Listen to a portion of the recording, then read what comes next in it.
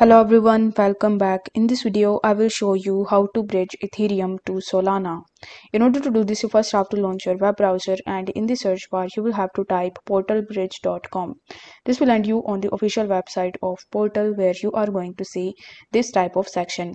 Now over here in the from section, you will have to select Ethereum, and after that in the to section, you will have to select Solana. Then it will ask you to select your asset, so you will have to click on the select button, and after that you will have to select your asset from the list. Let's say I want to do it on USDC, so I have selected USDC on Ethereum, and it has automatically taken USDC on Solana network. Now over here you will have to first connect your wallet with it, so you will have to click on connect wallet button over here, and after that you will be redirected on this page. Now over here you will not be able to see MetaMask or any other wallet, so what you can do is you can simply click on wallet connect, and after that you can choose the wallet by clicking on this view all button.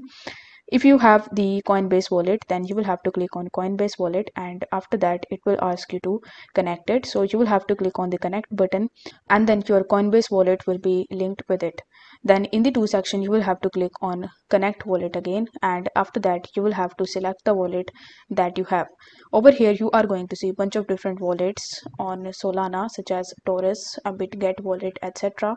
So you will have to click on wallet connect, and after that you just have to connect to your destination wallet. Once done, you just have to scroll down, and then it will show you the route provided by the circle. So you just have to select the route, and after that you just have to enter the amount that you want to bridge. Then you just have to scroll down, and in the bottom you are going to see the bridge option, so you will have to click on bridge, and after that you just have to approve your transaction. And once the transaction is approved, you are going to see it in your Coinbase wallet, as you have connected your Coinbase wallet with it.